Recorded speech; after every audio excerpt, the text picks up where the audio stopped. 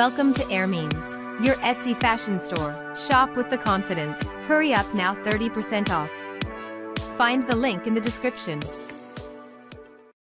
Legendary Chinese actress Cheng Pei, known as the Queen of Swords for her iconic roles in martial arts films, passed away at the age of 78. She is best remembered for her groundbreaking performances in the Shaw Brothers classic Come Drink With Me and her memorable portrayal of Jade Fox in Ang Lee's acclaimed film Crouching Tiger, Hidden Dragon. It is with a heavy heart that we announce that the rumors are true.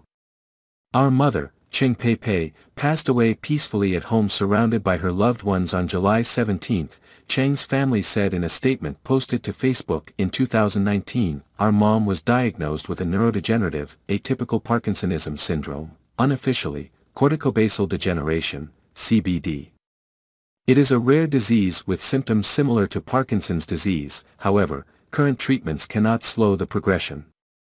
She chose not to make this news public so that she could deal with her condition in private and spend her remaining time with her children and grandchildren. The statement added, "Our mom wanted to be remembered by how she was, the legendary queen of martial arts."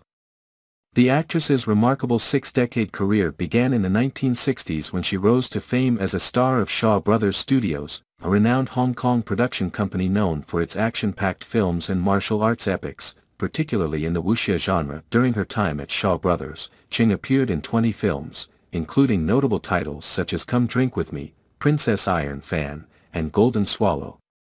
Her international recognition was renewed with her iconic role in Crouching Tiger, Hidden Dragon.